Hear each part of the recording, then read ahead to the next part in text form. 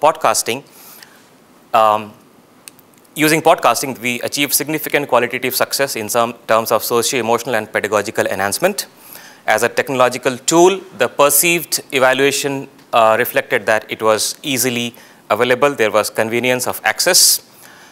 The students also thought that this extra effort of teachers is centered towards student, and this therefore added that extra value to the teacher-student bonding.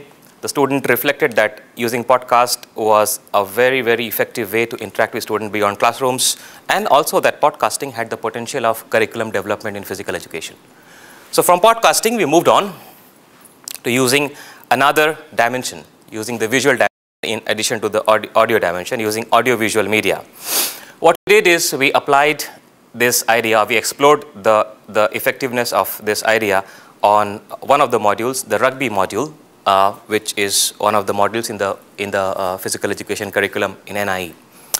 Now, rugby by definition is an invasive game. I invade into your territory and I score a goal. That's an invasive game. Other examples being soccer, basketball, hockey, and so on and so forth. So that's the big idea or big concept of the game. It comes under the domain of invasive games. There are some important characteristics of this group of games. The players need to constantly adapt to the opposition, to new and constantly changing play configurations, and to the circulation of the ball. And throughout the game, the players need to deal with complex environment that is constantly changing and attempting repeatedly to invade the opponent's territory to score. This is what is the core requirement of any invasive games. And when such a game is taught, or when such a game is required to be learned, it demands technical understanding, conceptual abilities, psychomotor understanding and abilities, tactical skills, cognition, use of declarative knowledge in terms of knowing the rules and the goals of the game, use of procedural knowledge in terms of both cognitive as well as psychomotor aspects, which is a combination, and ultimately, if you can, develop some game sense out of it. So when we teach such a subject or such a concept, these are all the expected learning outcomes.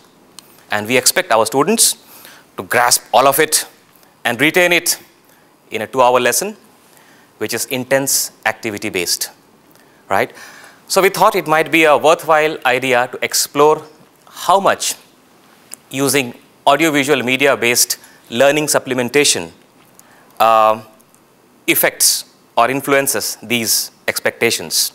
So we delivered this supplement over and above the usual pedagogical deliverables like lesson notes, lesson discussions, debriefings, and so on and so forth. Okay. The question was, there are so many options now. I can just make videos and push it through iTunes. I could have used blogs and uploaded the videos, and so on and so forth. So what we did, we selected YouTube. Although all of you must definitely would agree with me that YouTube has been a platform for every possible human imagination, every possible human creativity. You think of an idea, key the word, the YouTube will show a relevant video, right? But our basis of selection was based on its popularity, its accessibility, the convenience of video upload, and the convenience of access that it provides to us. The privacy option, because we wanted this as a part of the whole exercise, and the fact that YouTube gave us everything that was in line with the intended objectives of the study. So YouTube was our selected platform for the delivery of audiovisual media in PE. What we did, we first video recorded the lessons. Thereafter, we selected the relevant video clips. Thereafter, we prepared the text scripts which was relevant to those video clips. And finally, we prepared the audio files to go with each video clip. Yeah, effort intensive. But overall, our basis of creating this package was we wanted to reflect on those activities which were realistically representative of what the lesson was intended for. We wanted to reflect those activities which constituted the pedagogical and the conceptual element of learning. The clips also had individual performances and group performances. It also had critical incidents that happened in that particular lesson that would serve as a reminder or a memory recall. It also included the issues, questions, and the discussions that happen during the lesson. So all this was basically to give the students an element of deja vu of the lesson that they had already been through.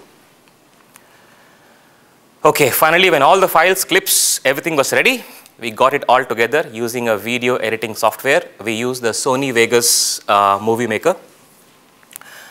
Average duration of each video that we created for every lesson was about 7 minutes, ranging between 5 and 12 minutes from the shortest to the longest video. Once the video was created, we uploaded it on a private YouTube channel. Okay, now what's a private YouTube channel? Let me finish this slide. And we did that within the same week of the lesson. And the moment the video was uploaded, an email and SMS alert was sent to the students that now it is up there, you guys can go and see it. Now I'm sure all of us have the idea what YouTube is. Most of us, or probably all, also have a user account in the YouTube, right? Maybe I just move away from this presentation, and here you have a user account. I've already signed into that user account. If you have a Gmail account, it's the same user ID and password for a YouTube account. All right? So I'm into my private channel now.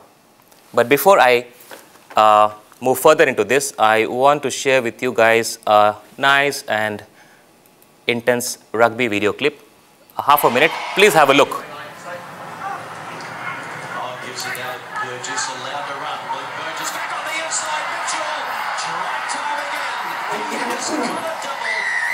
That's clip number 1.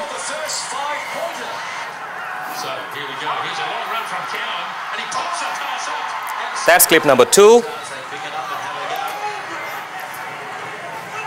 And that's clip number 3. Okay, wonderful. This is the pace or the intensity in most of our games-based lessons. Of course, this is at the highest level of performance in that sport, but our lessons are no less intense. Okay, if I may ask you, what did you see in those videos? The game of rugby. What was happening? Attack. Wonderful. He's from PE, so he had that extra insight. Okay, fair enough. What was the common element in all the 3 clips? Self-defense. Yeah. Scoring. Wonderful. Because when I play a game, I want to win it. Right? I don't play the game just for fun. Well, I do, but ultimate goal is to win and go back feeling happy about it. Okay? So scoring is a very, very important factor of every game that we play. But did you observe one common link in all the 3 forms of all the 3 clips? What was that one common link? Yeah, it's a team game, so it's definitely a teamwork, but there was one common skill or technique which was strategically used. Coordination? Yes, of course, coordination, yeah, right? Passing. Okay. Passing, yeah. What kind of passing? Yeah, a specific passing. So, the point is, when we observers see a game, it is not really easy for us to pick out what was really happening. What is that particular concept which is the learning outcome of this activity, right? And when the students are doing this activity themselves, there is a high possibility that they might pick some, they might not pick some. All right? So what we did is, now have a look at this video that we created out of the lesson. Alley drill, switch, scissors. Okay. This is the text that we create. We start the video with the conceptual explanation of what it was in the lesson. So this is called as alley drill. Switch scissors is a move where a player moves diagonally across, drawing his opposite defender, and then passing to his teammate, moving diagonally across in the direction. So they read this. The demonstration. That's the demonstration. The player receives the ball, moves diagonally across, whilst his teammate moves in the other direction and makes the switch.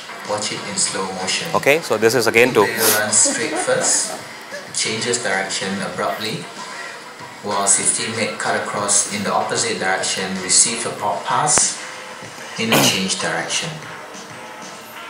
Watch it again. When the pass is made, a dummy can also be made by the player with the ball. This also happened in the second clip. Watch the demo again. Okay.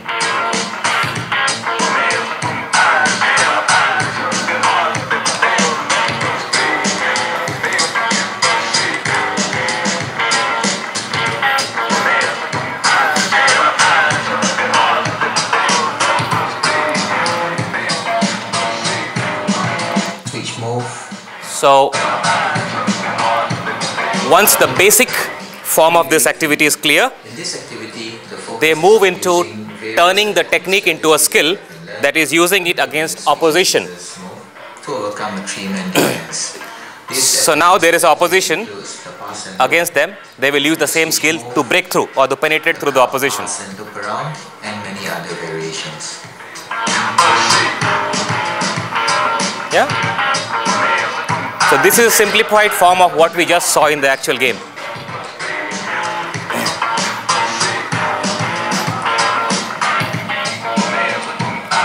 Knock forward, play restarts. And they move on to using this skill in the actual game situation. And if the ball goes into touch, play restarts with a line out.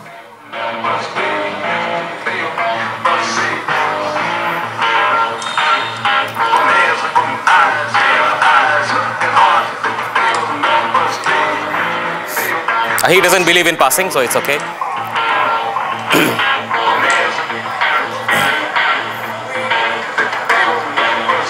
Okay, there goes the diagonal pass, number 1, number 2.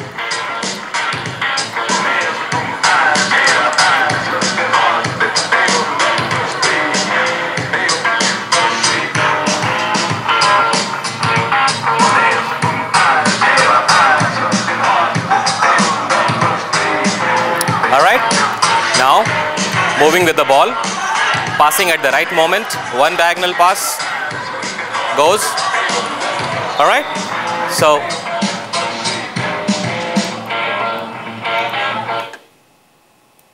that's what it was. So now if we again have a look at this video.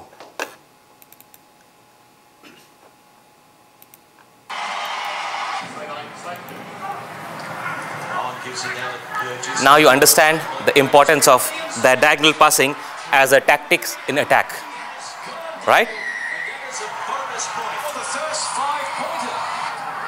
There you go again, fast burst, diagonal pass, breaking through the opponent. All right, this has a couple of them. The first one, the second one, the third one, and scoring. All right.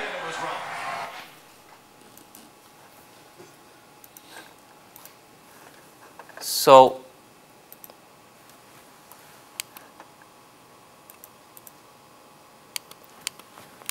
that was the whole idea, creating different lessons with each lesson intended for a particular outcome. You learn the concept step by step from the simple level to the abstract level and then relate it with the actual game situation, right? So that was the audiovisual media for reinforcing the learning outcomes. Who were our participants? They were the PGDE first year students. We had 2 groups, 18 each, the experiment and the control group. The experiment group, they had all subscribed to the private chair YouTube channel and only they were given access to look at the videos. The control group didn't have the access, but apart from that, everything else was the same. They were taught by the same lecturer with all other pedagogical deliverables being absolutely the same. And they were also asked to refrain from sharing the videos with the control groups. Yeah, I mean, certain assumptions we had to make. This was one of them. The total duration of this exercise was 12 weeks, and the total number of clips that we uploaded was 13, an average of about 1 per week. So how did we, or did this effort have any effect or not? First mode of evaluation that we used was a tactical skills inventory for sports. This is already a pretty well established inventory and this is specific to the invasive games. What we did, we adapted a few questions suiting it to rugby, and this content validity was established by 2 IRB or International Rugby Board coach educators that we had. The questions were divided into 3 categories from pedagogical perspective: those which elicit cognitive abilities, those which reflect psychomotor abilities, and those which are a combination of both. The responses were on a 6-point scale, from never to always or from very poor to excellent. Say for example, I'm quick at making decisions, never, maybe, sometimes, frequently to always. Second example, my judgment of opponent's play is very poor, okay, bad, fair to excellent. So those were the kind of simple responses that they required to give us. What we did is we got students' responses, both experiment as well as control group responses at the start of the semester, twice, at start and end of week number 1, and at last at the end of the 12th week. So we had a pre with a repeat and a post. Then the second mode of evaluation, in addition to this questionnaire, was at the end of the 13th week or the module, there was a IRB coach evaluation done by external examiners who came from the International Rugby Board. So these examiners had no knowledge of student identity, neither any idea that which group got exposure to the videos and which group doesn't.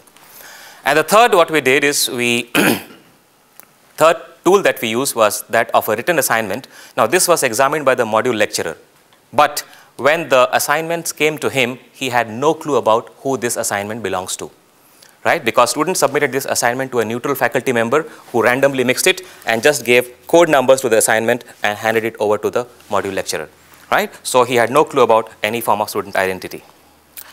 Right, so out of these three, the first one was evaluating the cognitive and psychomotor learning and the game sense part of the whole story. The second one, that is the coach evaluation, was evaluating the game understanding and independent coaching abilities. And the third one was evaluating tactical situation learning and game-based learning. So all these three modes of evaluation were evaluating different dimensions of the learning outcomes. Because we didn't know which one probably the audiovisual media-based learning would impact. What we found? We found that in the tactical games inventory, between the pre-1 and pre-2, that is the repeat questionnaire at the beginning of it, there was a significant and high correlation between each group. One, since the questions were from 3 subscales, the cognitive, psychomotor, and combined, we found a pretty high reliability coefficient for each subscale. That means the students responded almost similarly to the question belonging to one particular subscale, which reflected that, yes, it belongs to the same category. When we analyzed the pre and the post scores, we did find that the pre scores were predictive of the post scores. But we also found that grouping did not significantly affect any kind of predictability. So probably the audiovisual media did not seem to have any significant effect on learning in both the groups. Well, fair enough, no problems. We had another one in the back, IRB coach evaluation. We didn't find any significant difference. Written assignment, we didn't find any significant difference. Yeah, okay. So, although we did find that pre-test scores on the questionnaires did have some predictive value on the IRB coach evaluation, but grouping against did not affect the predictability. So again, probably there was nothing significant to report. In addition to these 3 tools of evaluation, we also did a survey with the experiment group of students. A survey having 22 questions on a 5-point Likert scale. It was executed done by a neutral faculty member. We briefed the student, took their consent that they can withdraw, and the identity will not be disclosed. The survey findings. About 80% participants told us that in addition to this module, they are also receiving ICT-based learning from other modules. Now this was a surprise because just 2 semesters back, when we did the podcasting study, 85% students told us that they are not receiving ICT support apart from this module from any other module. So probably over the years, the practice of ICT in PE teaching has really come up a long way, right? So this was the first good news to us. When asked about viewing the videos, 75% of them viewed the videos alone, 25% with a friend. Where? 75% home, 20% NIE, and 5% somewhere else. So it seems that home alone is the convenience factor for viewing the videos. When did they watch the videos? 65% watched within the same week that it was uploaded, and the remaining 35% during that particular weekend. How many did you watch? Well, 50% said we watched all of them. 28% said we watched most of them. And 22% said we watched about half of them. Okay, fair enough. But overall, if you see, this is a high level of engagement, right? Given the fact that each of them is a 7-minute video and you have to find time and motivation, this definitely is a high level of engagement. Well, respecting privacy, did you share this video with anybody? 65% said, yeah, 65% said no, we didn't. 35% said, yes, we did some of them. Well, fair enough. How was YouTube? Well, 10% said excellent. It's a wonderful media to deliver the content. 70% said very good. 20% said good enough. So overall, I'll take it as it was quite nice. The quality of the audio and video, it was almost same as the media delivery. 10% excellent, 70% very good, 20% good enough. So YouTube probably does the trick. Right. When asked about the socio-emotional perspective, how did you like the videos? Irritating? Okay, I didn't really think about it. Very exciting and worth looking forward to on a 5-point scale. 60% said they were enjoyable and helpful, which was the 4th. And 40% said it was exciting and worth looking forward to. Content quality from awful to awesome. 5% said satisfactory, okay, okay. 45% said really interesting. 50% said awesome. All right. Was the material educationally helpful? 95% said yes, very much. 5% said, yeah, helpful. When we asked these people, how do you think it was helpful? The most popular response was, it consolidated our knowledge and understanding. It was helpful in recap and revision of the lesson content. The second most popular response was, well, I can play, pause, see it again and again, right? Which cannot happen during the actual lesson situation. A few felt it was a good teaching resource. And one pretty insightful comment that I thought worth sharing, it reinforces our learning during lesson. The tutor explains each activity in detail, including the reasoning, right? So that in a way explains or supports what we initially intended for. Whether the video casts were representative of the actual lesson, 40% say absolutely, 60% say quite a bit. Did they have any pedagogical value? 55% great deal, 45% quite a bit.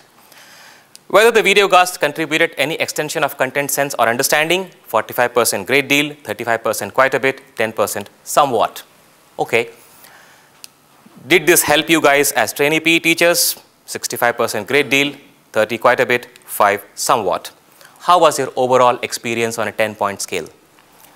68% 10 points, 26% 9 points, and the remaining 8 points with a mean of 9.26. So seems to be a very encouraging overall experience. Would you like these things to have in future? 100% says yes, definitely. Why? Okay. Now this why didn't have any categories of responses. We had a huge range of responses. A few of them I just penned down here.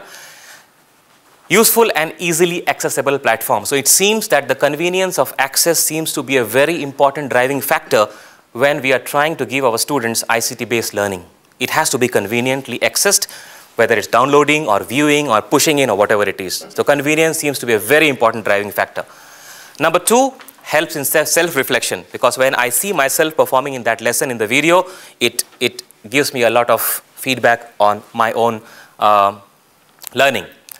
Extend the students' learning time. This is exactly what people told us in the podcast based. It's an excellent way to interact beyond the classrooms, right? And another very insightful comment, usually during actual lesson, you are playing and get tired, thus missing important points and instructions. These videos help reinforce the instructions as we watch them in the comfort of our free time. Now this comment I thought reflects quite a few number of things. One, in the comfort of our free time. Convenience is a very important factor that the students are looking forward to.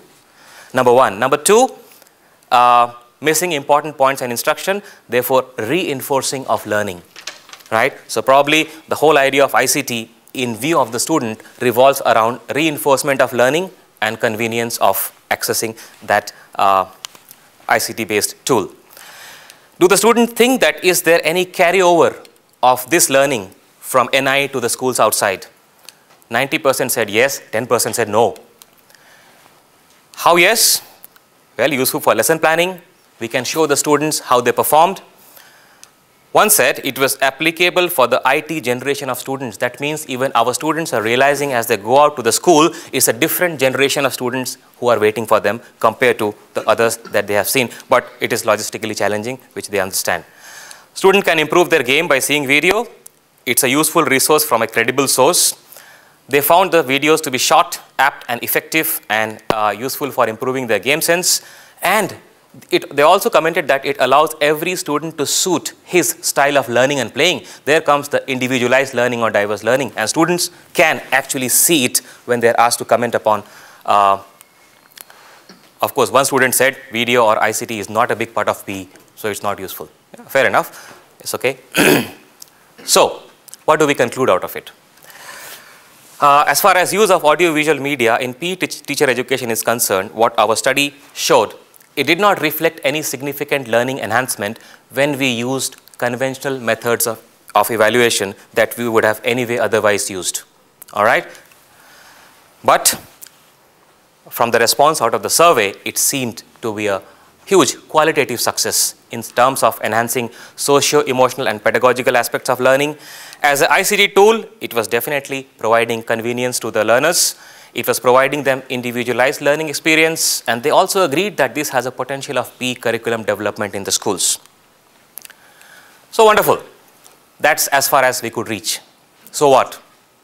So what? And I had a huge stumbling block here. So what? Right?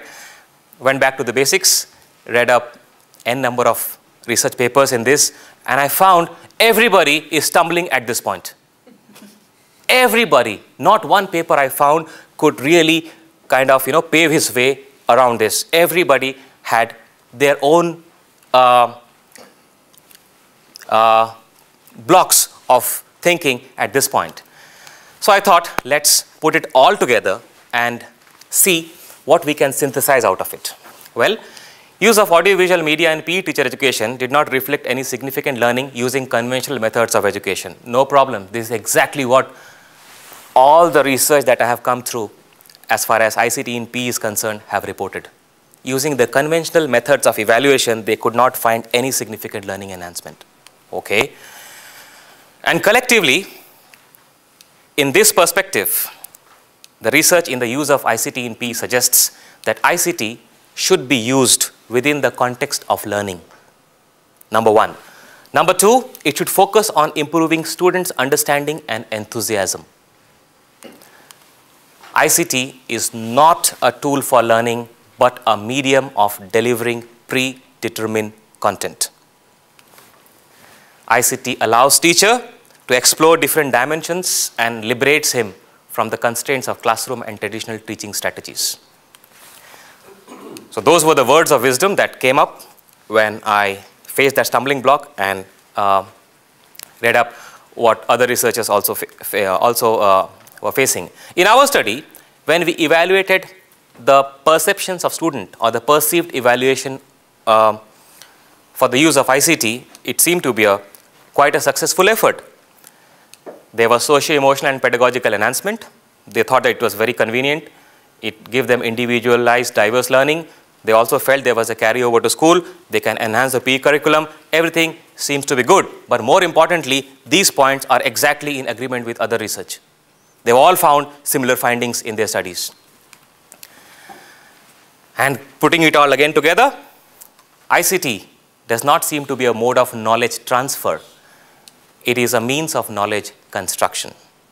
There's a huge difference, and this is currently the core idea around which research in education with respect to use of ICT is revolving. An evaluation of ICT in teaching has provided us greater evidence of knowledge construction rather than evidence on knowledge transfer in the form of intended learning outcomes, which we didn't get. Currently, use of ICT is usually or mostly intended as an aid for knowledge transfer, whereas rather than to build up students' capabilities of cooperative and autonomous learning, which is the constructivist approach or student-centered approach. That is how it should be, but ironically, this is how it is currently. We're all using different ICT tools and to find out if it did enhance learning outcome. And every time, we don't find anything very encouraging. But we do find other things which we are taking as a byproduct of the whole effort. So, trying to put it all together, integration of ICT in PE teaching and probably maybe in other subject teaching should promote and enhance learning by keeping in view, number one, convenience factor, the accessibility factor. Number two, to accommodate diverse learning, with the students themselves reflect. Number three, to bring about autonomous learning, which is the constructivist approach, that is, give the power of learning in the hand of the students. Make them capable, encourage them to understand that they can actually access and knowledge and information from different sources. It is also to encourage cooperative learning in form of group work, sharing, assisting. ICT is a wonderful way to model different learning environment according to constructivist principles, certainly. It should be primarily used for motivating and enhancing the confidence level of the students that there are other learning environments in addition to the conventional and traditional classroom-based learning environments. The importance should be focusing on the learning process and not on the tool. And I thought it would be apt if I conclude with this comment from one of the researchers in this area, that development of teacher knowledge is complex. And as such, there is a real need for teachers and teacher educators to focus attention on how ICT can promote and sustain teachers in becoming knowledgeable, capable, and confident in their professional practice. Only then can the practice of teachers be extended so that trainees have more opportunities to use ICT. Thank you.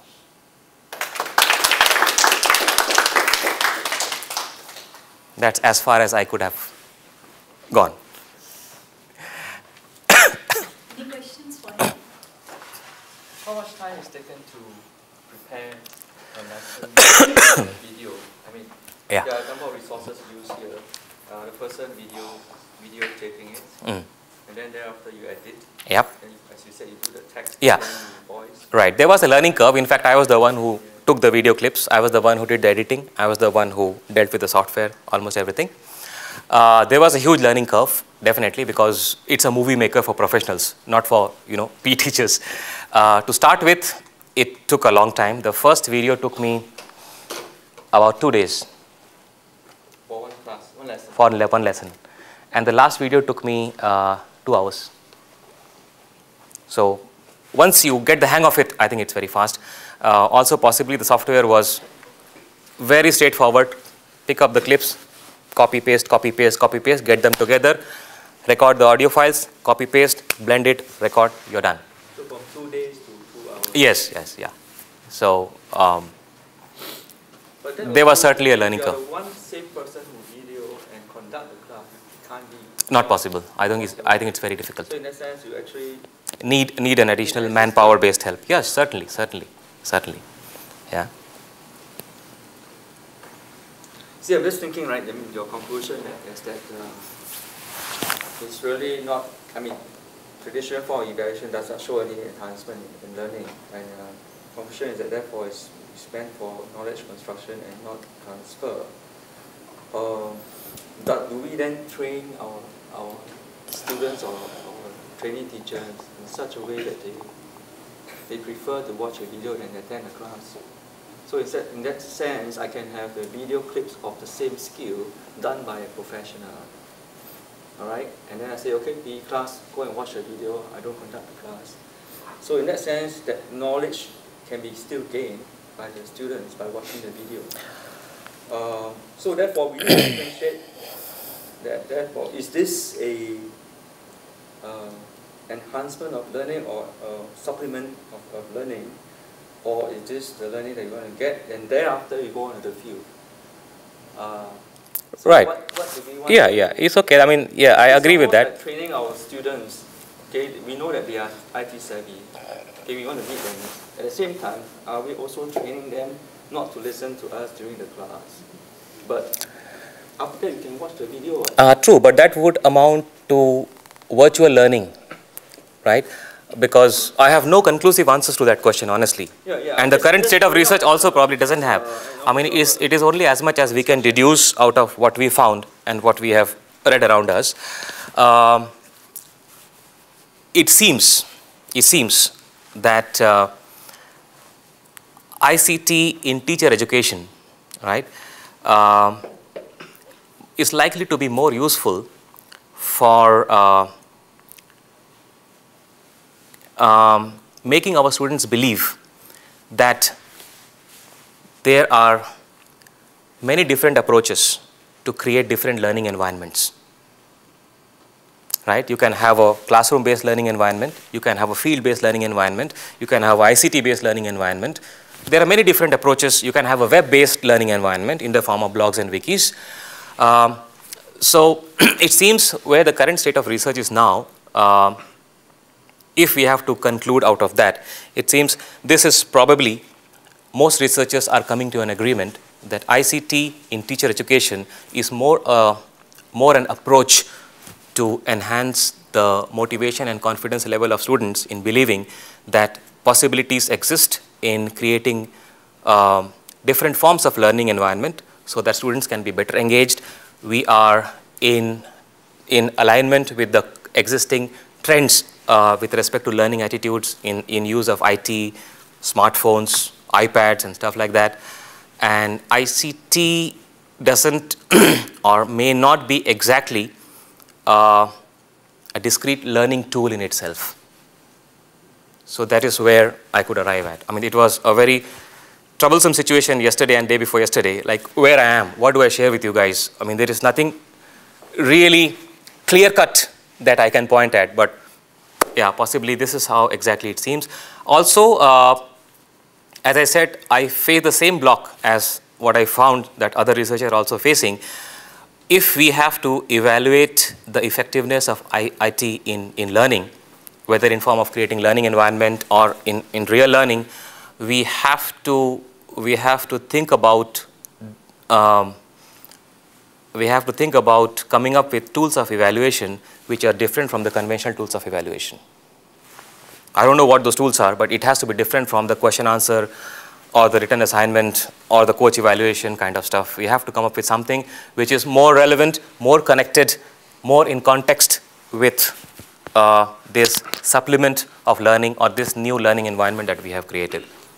So a lot more explorations definitely need to be done if we have to point a finger as this is how ICT impacts learning.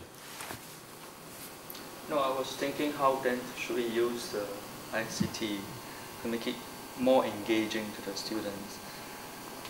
So the reason why I asked the first question about resources needed, and then I also bring up the discussion point about is it a replacement or is it enhancement of the information that's being transferred, or you would like to use the word constructed. Let's say if it's a professional done video, I can show the same thing in a better manner. Definitely possible, yes, rather of course. Rather than videotaping the class and then showing it. But if the students is able to do something on their own, like for example, if it's easily videotaped by them using a handheld, simple digital camera or even the iPhone, and then they are forming in groups and then they do something, at the same time they can upload it to the YouTube and review things and discuss things. There must be some objective there, of course. Then it is a different way of using the ICT. Because, well, okay. Perhaps this is a project just to show where the effectiveness in terms of enhancing learning. But I'm just saying that how then can it be better used by students to in a whole learning process? Yeah.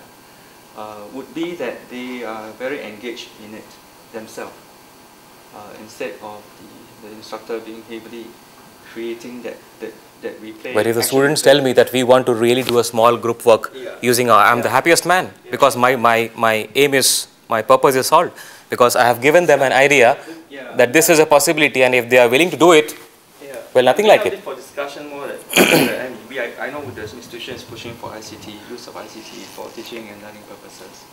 Now, if it creates a situation where a lot of resources, time, human resources needed to create something that may not be as efficient, not just effective, then we should ask the question, should we move in that direction? But if to create opportunities for students to learn, and they learn better with the use of ICT and being more engaged, then yes, we should. So just like in the early many years ago, decades where computers start coming into the scene, a lot was just replicating what humans do, but in a computerized way.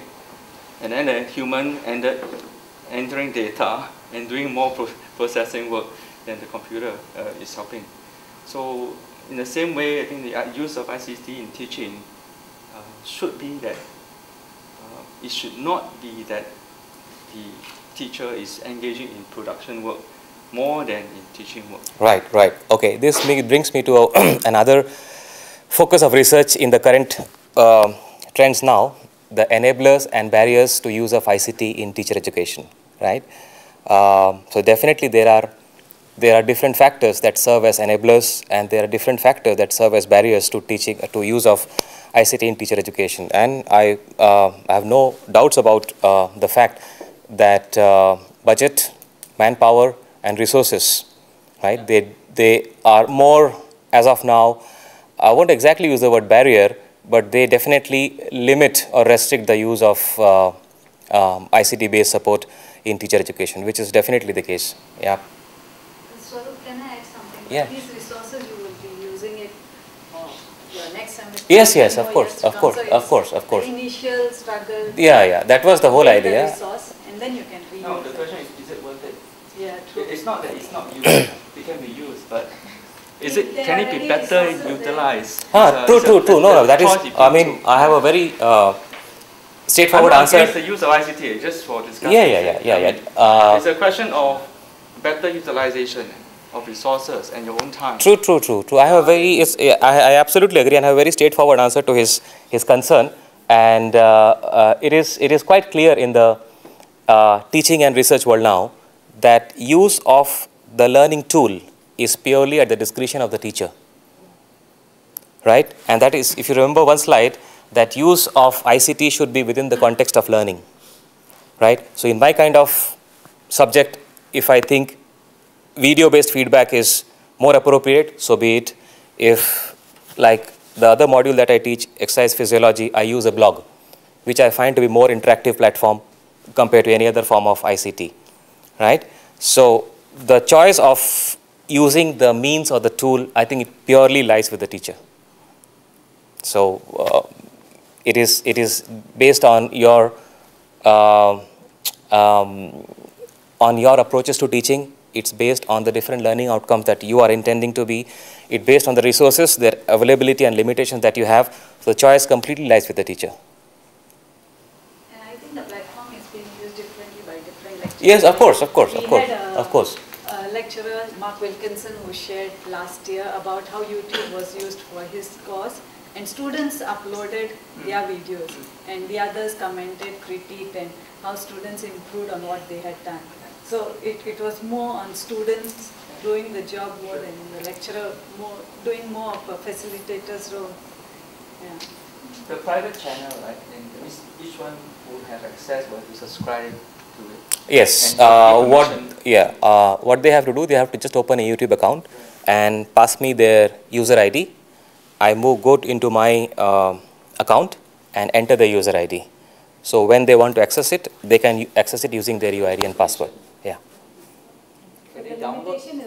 They cannot download the videos. They cannot download? No, because I had restricted that option. So in the 25 now it has gone up to 50. Okay. So there's a limit to the number. Yeah. Now it's gone up to 50. Up to 50 people can be But there. of course there are other ways of downloading if the student knows how. You can actually download.